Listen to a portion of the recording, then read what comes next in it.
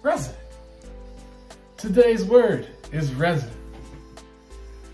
Today's word is resonance. Well, without further ado, we are back with another video.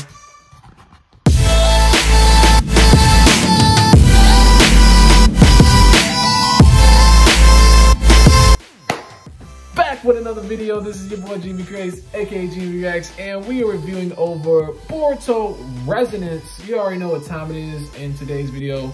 We're keeping it sweet, keeping it simple. We're trying to keep it live. This is just a review, so you're not gonna get much out of it. If you want to see the reaction will be on my Patreon. Yes, that's right. I have released a Patreon for the gods to spoken to me and said, hey, you need to set up a Patreon. One God spoke to me. But nah, for real. This is on a serious note. I do have a Patreon set up. I'll set it up. It'll be named Gmb Nation. We're just gonna set it up as Gmb Nation, man. But y'all gonna hear me talk today. This is the review, man. This is, if you want to see the reaction, link in the description on my Patreon, Gmb Nation. Check it out. Anyway, let's go ahead and get into the real deal, the holy grail of today's video, which is Boruto episode 189. Why'd I say 81? 189. We are in the vessel arc, the manga arc. Finally, we are getting in there. If you don't know, ladies and gentlemen, already, this is your boy Gmb Reacts, aka Gmb Reacts. I'm a reactor, but I'm also getting into reviews and getting back into anime. When I first started this channel, I was doing anime reviews and doing anime reactions. I was reacting to anything, but then YouTube kind of screwed me over and was like, hey, we're not just screwing you over, we're screwing over everybody, the general public that makes content. And that's the reason why you haven't seen as much content lately for the past 2 months. But it's because I just need to get myself right. Last year was crazy, man. I had busted out a lot of content for y'all last year, but I needed to take a break. I was burnt, I felt burnt out, and I just needed a break. But I'm back now.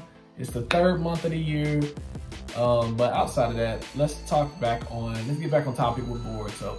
Boruto Naruto Next Generation is a Japanese anime series based on the manga series, the same name, and is a spin-off and sequel to Masashi Kishimoto's Naruto. Now, if you don't know Naruto, I can just simply say it's an anime based on a ninja who wants to become the president of his village. And the president is known as the Hokage in the Naruto world. And the reason why it's called Naruto is because the main character is named Naruto.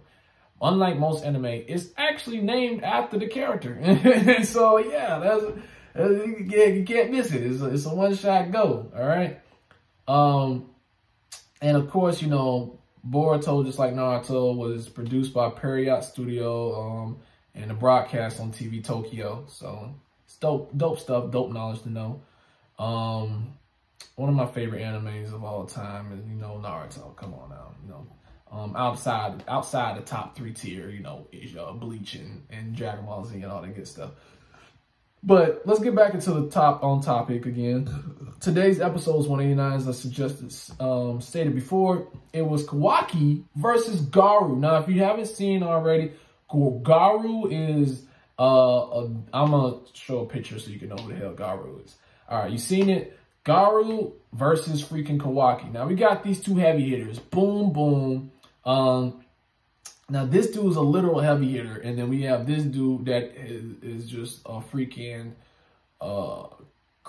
creation of a work of art, literally. Kawaki. And then we have Garu, you know, just a freaking beast of nature. Now, his power is so OP. when Kawaki was giving him the bare minimum, and Garu even stated that he was giving the bare minimum. He was like, "You fight better than this. Why are you slacking on me now?" It's because you've been wasting your energy on all these other less primary sources. You know what I'm saying? Stuff like that. So we get into it. I mean, they get into it. We get immersed as the audience. We get immersed into the fight scenes. The fight scenes are epic. It's beautiful, beautifully crafted. I like literally the really good fight scenes. They really do put work into them. Like, I have not seen a booty fight scene, as far as like the actual like legit fight scenes that are not fillers. I'm talking about canon fight scenes. All of them were beautiful. It was beautiful. Come on, it was magnificent. I can't even hold y'all on that, because we can look at Dragon Ball Super and we can see some of the fighting scenes in animation. And I'm just letting you know, when they first started, no. But with Boruto, they actually stayed pretty fairly consistent. I'm gonna say fairly consistent for people that have very like, oh wait, nah, they can't. Come on, look at freaking Sakura versus one of those freaking Uchiha's. Freaking we got the Boruto movie fight arc. That was dope as hell. That was the best movie fight that was the best fight in the freaking anime so far.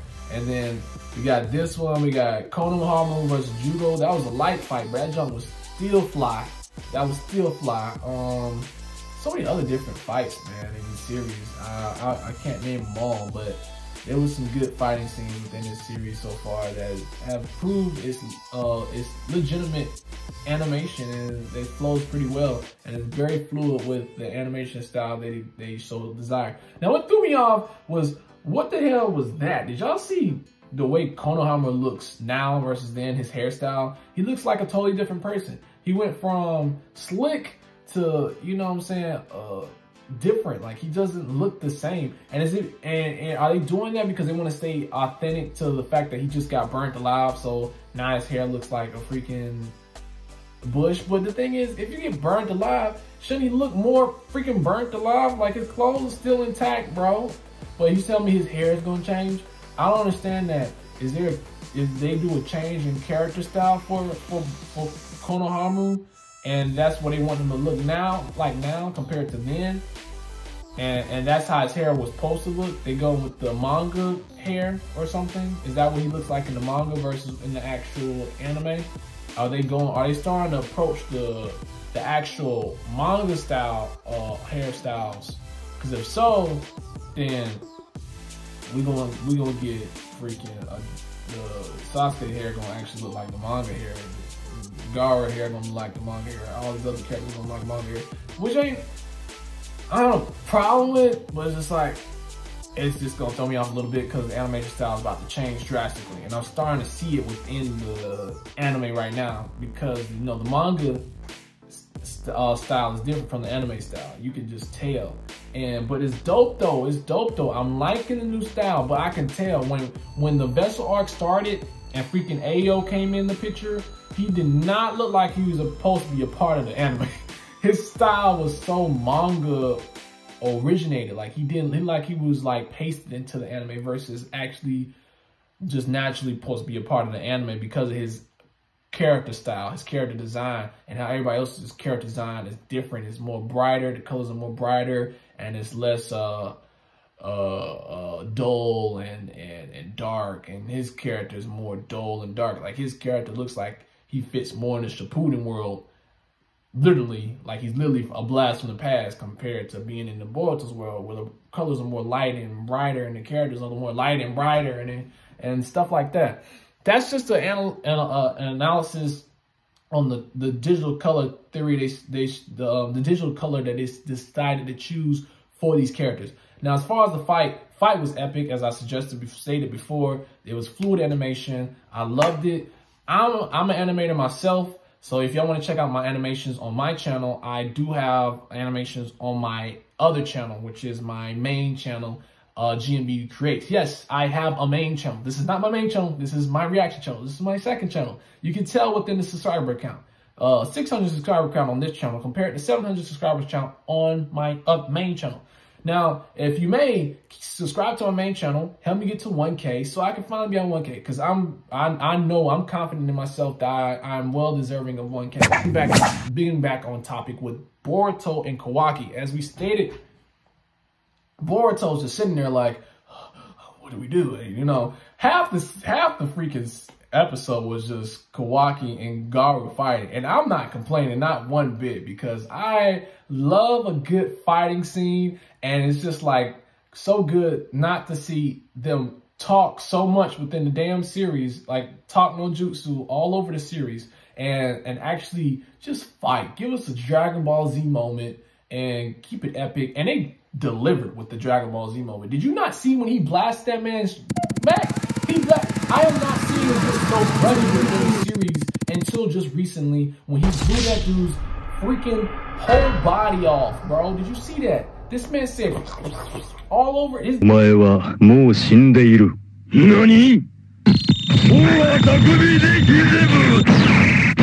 he was just nothing but legs left, bro. He was like this on the ground. Did you see that? I know you saw that. If you seen the freaking if you seen the freaking fight, you know. If you seen, he was nothing but legs, noodles. I'm trying to tell you. But other than that, though, that ends today's review. Can't really say that much left within the topic. Two more points outside the fight, because it was, you know, it's just you guys see my reaction, man. I talk more about the fight within my reaction, but the fight, it was freaking amazing. And then I noticed two things I've noticed within the fight before I let y'all go. I'm gonna mention 4 more things, but 2 things within the fight. Number 1, if you notice, Kawaki literally was knocking this dude down first half of the fight. And then all of a sudden, Garu started to become more tolerant of the pain during the fight. His punches started to become less and less effective. And it was weird because it's like, you're giving him that work, but he just seems to be unfazed by it. Like he's barely even putting a scratch on this man. And then I didn't start to notice it until Kawaki started to slow down, because he's moving so fast. You're like, oh yeah, he put in that work, you know what I'm saying? He's actually making him fight for it, you know what I'm saying? Which he was, but it was more like a tassel than it was a knockdown, you know what I'm saying? You know, he's moving so fast, but he's not really doing much damage. It's just like, he was almost like he was fighting for his life, because he didn't really have that much power left in him, because he's been fighting those bots that he was up against earlier. So half his power is gone. But then we get to number 2. He unleashes this freaking karma seal, and I think he syncs his power with Boruto's power, but unknowingly, when it happens, it releases between both of them, and that's what allows him to be able to actually finish him off with the final blow. And if you notice, he was actually able to penetrate him like before. And I also noticed that his power, his transformation looks like Jugo's transformation when his arm transformed into the thing. And if you remember the Jugo versus Konohamaru fight, you remember he has that sage type of ability. And that's what this transformation of the Karma Seal reminds me of. It reminds me of the sage transformation that's known by the shinobi Jugo within the Akatsuki. If you remember the original Akatsuki, Jugo was actually in the Boruto series for a brief time in the series, and it just reminds me of that. Every time I see it, I'm just like, yo, this is like an upgraded version of his power on a whole nother scale. But it's really cool, and it's different to see how, you know, certain things seem like they connect as far as resemblance to different transformations and stuff like that. and how they're used against their opponents. And it's beautiful. It's beautiful to see the fluid animation, like I stated before, the different fighting style Kawaki brings to the table. Very smooth, fluid animation, like I stated before. And then, you know, this big thunderhead Garu, who's just like a real dunce, like a real ditzy character, you know what I'm saying? But he's not ditzy. He's more like, he's just more of a big dummy. That's what he's more like. He's just, you know what I'm saying? And the fact that I thought that he had like he was using his actual powers, but he's actually using this ninja tool. If y'all notice, he's using a ninja tool, and he ran out of power within the ninja tool. I'm thinking he actually has ninjutsu that he's using, but he's not. He doesn't have actual ninjutsu from what I've seen. He's using a ninja tool, and it reminds me that all these members of Kara so far aren't actually like well, the outers of Kara are actually being used as tools rather than using actual ninjutsu. And the actual inners, if you notice, are actually using powers. They actually actually have abilities rather than using tools. And the outers so far, Garu and Ayo, have specifically, they have manifested that idea that they are tools and they're only used as tools, and that's why they're considered the outers. And the inners are the only ones with the actual abilities to build and destroy. And it is shown and seen with that with Kashi Kajin. You know, you've seen Kashi Kajin, and I hope I'm not saying anything wrong. Koji Kajin, I think that's what his name is. I hope I'm not saying his name wrong. The dude that looks like freaking Jiraiya, but he's not, and I won't spoil it for everybody. Koji Kashin, that's his name. Tripping. Yeah, Koji Kashin, and dang, they got the spoiler in when you type up his name. I'm not even gonna say it though. I know the spoiler. I'm not really tripping about it. And it's still worth to watch the show, even if you find out the full spoiler. But I'm not gonna spoil it because this is an anime review, not a manga review. So for those that are watching the anime, I'm not gonna spoil it for you because I don't want to get dislikes. I don't want to get all likes. We're trying to get all likes on this video. But y'all let me know in the comment section down below, what do y'all think about episode 189? We could chat more in the comment section down below. Also check out my Patreon, like I suggested before. My Patreon link will be in the description down below. I'll also leave it in the comment section if they'll let me put it in the comment section as well, as a reminder for people that like to check the comment section. But also leave y'all feedback on today's video and y'all thoughts on the actual battle of 189, Koji versus Kashin. And without further ado, that ends today's video.